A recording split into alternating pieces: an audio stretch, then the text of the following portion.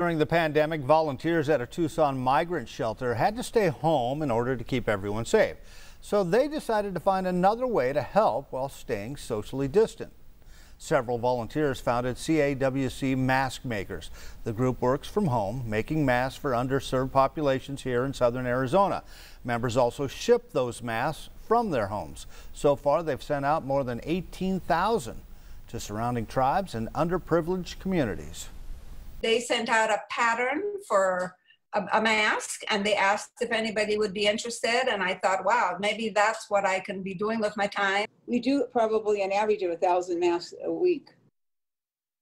The women say they will continue to make masks as long as they're needed, and if you'd like to help out with their cause, we have a link on our website, KVOA.com.